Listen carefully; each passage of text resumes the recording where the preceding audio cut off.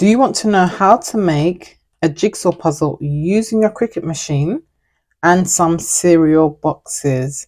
If this is something you're interested in, make sure you stay tuned and watch this full tutorial on how I made this jigsaw puzzle using my Cricut machine.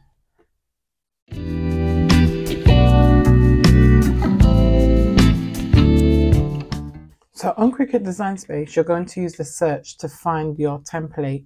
So this is only available for Cricut Access. However, you can buy the template straight from Cricut Design Space if you don't have Cricut Access.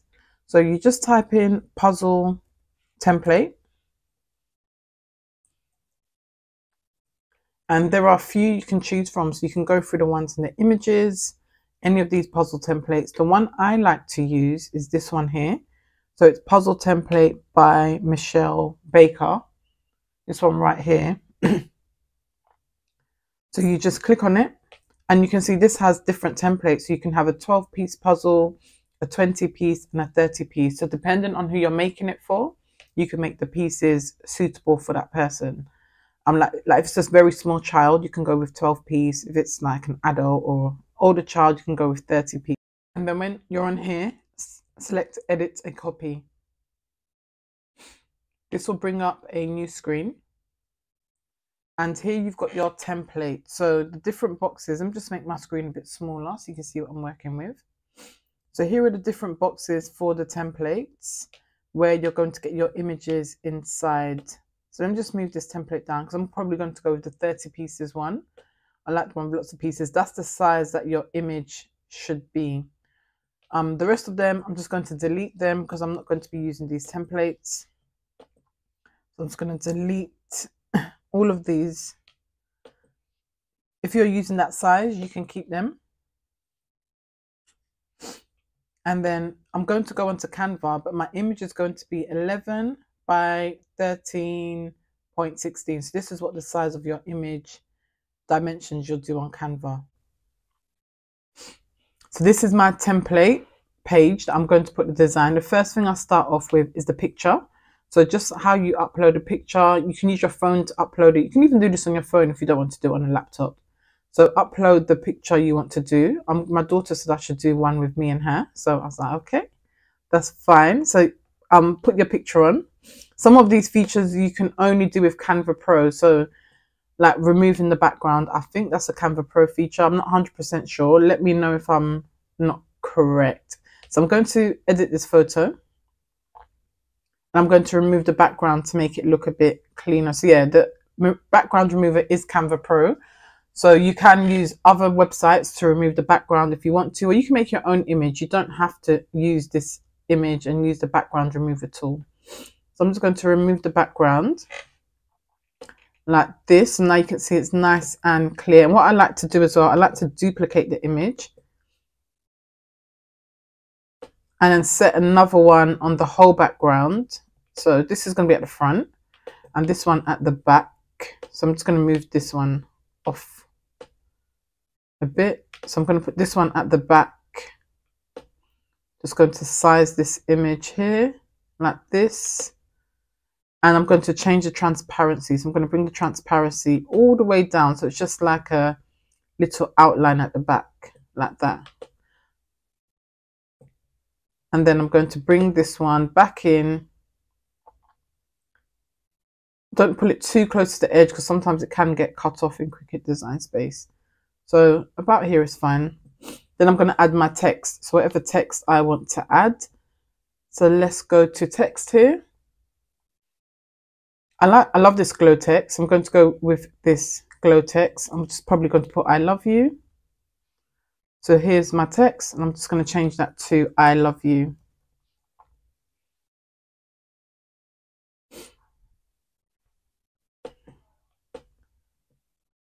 And then just put the text wherever you need to put it. I'm just putting that over here. And then you can add some more text. If you want to add something else, you can add some writing or whatever you want to do to make it easier to do the puzzle. So I've added I love you there. Maybe you can even add a heart. So you can go to elements This is Canva Pro I'm using, but you can do it with the free features as well. So let's get a heart. So you just type in a heart, and then we go to graphics. Oh, this one's cute. So let's put in this heart. Down here on the side, you can see my image isn't filled out properly, so I'm going to make sure it's filled out. So it's just about editing it and making sure everything is aligned. I'm going to make my image even bigger. So I love you. Let's just maybe put these hearts here.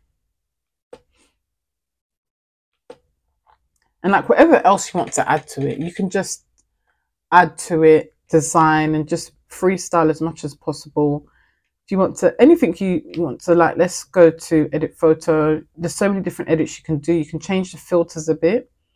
If you want to put on a different effect, if you want to do autofocus. So let's look at the filters. If you want to change anything, if you want to make it more vivid, softer look, I think I'm going to keep it as it is. And then I love you. I think that's fine. Maybe just crop out the bottom bit a bit here. Bring this down. See if I can make this slightly bigger. You just keep on playing around with it until you're happy with how it looks. And then, but what I like to do is not keep too much on the edge, just in case there's any inconsistencies when you cut with your Cricut machine. So that looks great to me. Once you're happy with how it looks, you go to share and then download. And we want to download this as a PNG. So just download as a PNG, and it will download to the Cricut Design, not Cricut Design Space, sorry, to your computer. I love you. And there we go. I love you PNG, which is downloaded. So I can go to Cricut Design Space now. Have my template here, and I can upload. And from here, I can upload my image. I can go to browse and then find that image here, which is I love you. I always use complex. I don't know if you have to, but I always use complex. Continue. And then apply and continue. We're going to be using a print then cut image. So I select print then cut and then upload. And then now your image is here ready to be uploaded. I just select it and then go to add to canvas. So once it adds to canvas, you can see it's a lot bigger than my image here. You can either size it or you can put the dimensions that you want here. But because we measured at those dimensions, it should fit. So let me just put this as 11. And then press enter. It's about 13.1, but you can see it pretty much fits in there, which is great. So that's all we need. We just need this image, and this will go on top of my sticker like this. This is the main part on Cricut Design Space. So I don't need this square anymore. I can delete the square. I'll just make sure my image is the right size. Make sure my image is the right size over the puzzle, and that's perfect. As long as your image is the right size over the puzzle, your image will come out correct. I'm just going to delete this because I don't want to include this in my Cricut Design Space cutting. Sometimes you do get an error code here. I've noticed it does happen sometimes with Canva images, maybe because I use my image. It just says this is a low resolution. The image may print poorly. For best results, make it smaller or use a new image with high resolution. I'll show you how it prints out. For me, there isn't any issue with it. We can see we've got a print then cut, and then we've got basic cut. So I'm going to show you exactly how I do this. So I print this one off first. So I go to make it.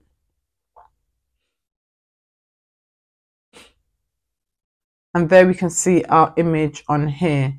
If this is too small, you can make your sticker a bit bigger. So I'm going to show you how you can make it bigger, because this is quite small. Imagine this is A4. This is going to be half an A4, so it's like an A5 sheet. But I want to make my sticker much bigger, so I'm going to show you how you do that. So I'm going to go to cancel. And what you need to do, you need to put these together. make sure you select both of them. So we're going to change the size of both of them. So you can see I've selected both in my layers. I've selected the puzzle and I've selected the photo. If you make a mistake and only select one of them, this is going to mess up your whole project. So make sure you select both of them, and then you're going to just drag it, both of them together to the size that you want. So I'm going to do it maybe about 16 by 21. If you have an A3 printer, you can make it even bigger. But I know with Cricut Design Space, it's about 17 by 23 maximum that I can do. And yeah, that looks good. Always just make sure, you know, they are aligned. There, I'm good to go. So now I can make it, and you'll see my image is a lot bigger. So there you go. It takes up a lot more space on the A4, and I'm going to do this as a print then cut. Then just check your paper size. If you're using A3 paper, change it to A3. So whatever paper you're using, just make sure you change it here. I'm using this size paper. We're not going to print it on paper. I keep on saying paper. We're going to print it onto sticker paper. This is the crucial part. You must print it onto sticker paper or printable vinyl. So I'm using sticker paper. I'm going to show you the materials that I'm using afterwards. Go to continue and then send to printer. So I will not add bleed for mine. It doesn't need a bleed for this. And then go to print. Turn on system dialog always.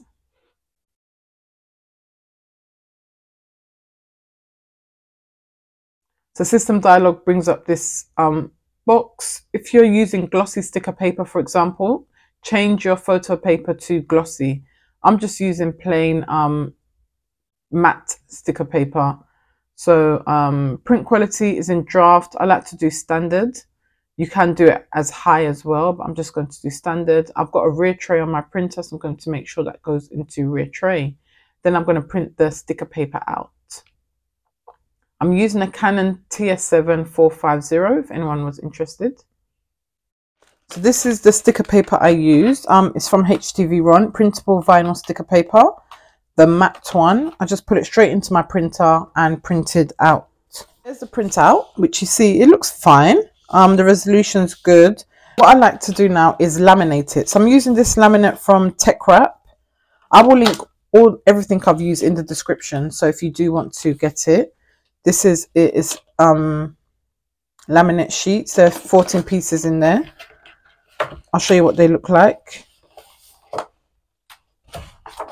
So it's like a holographic. They've got different ones in there, different types of holographic styles. You can just use, let me put this up a bit so you can see what I'm doing. You can just use it like this. You don't have to do this step, okay? This is just an additional step that I do. So what I get my little tool here, and I'm going to basically cover this with my laminate. So I'm going to peel it off. I'll show you how I cover it with my laminate to avoid any bubbles. So once I've peeled off my laminate, you can see it there. That nice little glistening, it's beautiful. So when you put it on your picture, it gives it that extra niceness.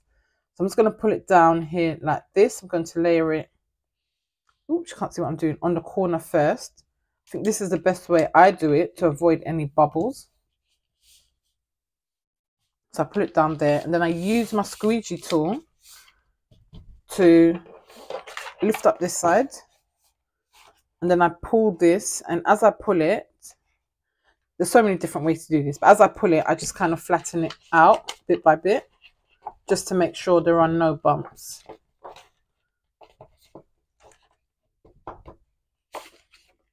So you can see it already, it's looking beautiful.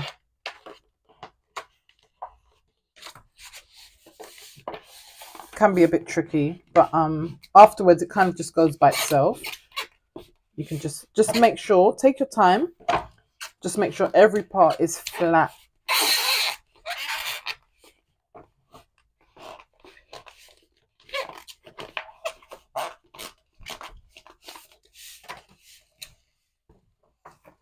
That's perfect now. Box. I actually use a cereal box. So my daughter has now been collecting all our cereal boxes so we can make loads of puzzles. This is Crave. I'm not a fan of this cereal, but she loves it. So just cut out the box. So now I've cut my cardboard or my cereal box. I then get my laminated sticker paper. Remember, this is laminated. You can see the laminate on it. It makes it nice and shiny, and it makes it waterproof as well. So if it does get wet, it will be fine, because it's waterproof on the front only. So this is sticker paper, so I'm just going to peel it off. Or actually, this is not sticker paper, it's printable vinyl sticker paper. So it's actually vinyl. So I'm going to stick this pretty much in the middle. You see, like where my black lines are. I've peeled off a corner. This is what I always do to make sure it's nice and flat. So just stick down that corner, and then I pull out the bottom and smooth it down. This just ensures that it's flat. We don't want any bumps in there. So nice and flat. This one's a bit easier to do than the laminate. It doesn't matter if it's bent. It's fine. Then the next thing I do, I cut the top. Just here.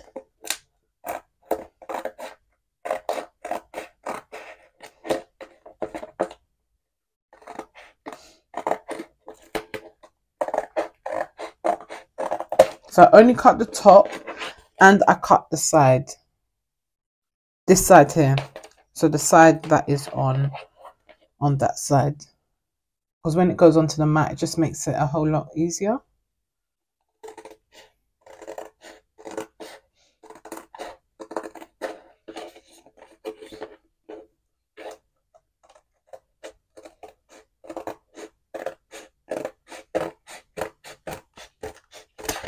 Okay, in a standard grip mat. This mat is from HTV Ron.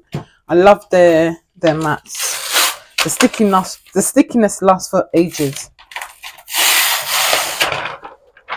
Your print then cut, you do not have to cut it out because we've already cut it with our scissors. If you want to cut it out, you can, but always make sure you click on this one now. Now we want to cut out our jigsaw puzzle, and this is the setting I use.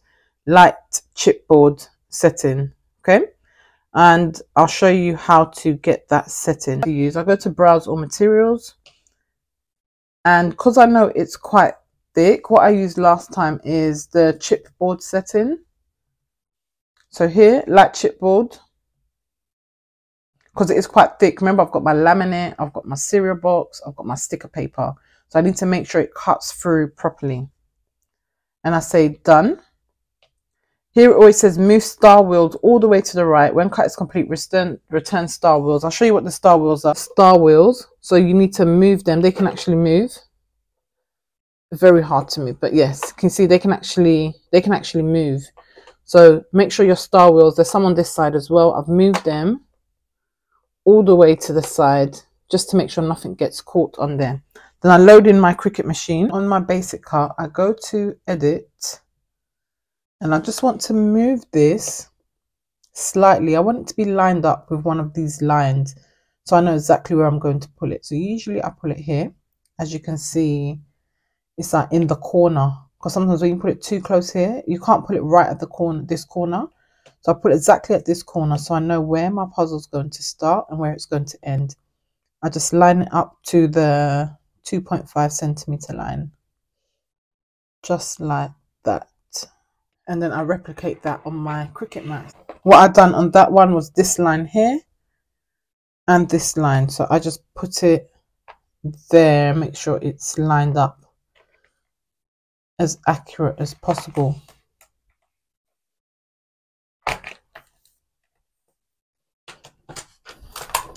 It's looking a bit bent. Just make sure it's lined up. Make sure you press it down, so it should look like this. I'm lined up on that side. Then now the Cricut will go ahead and cut it twice.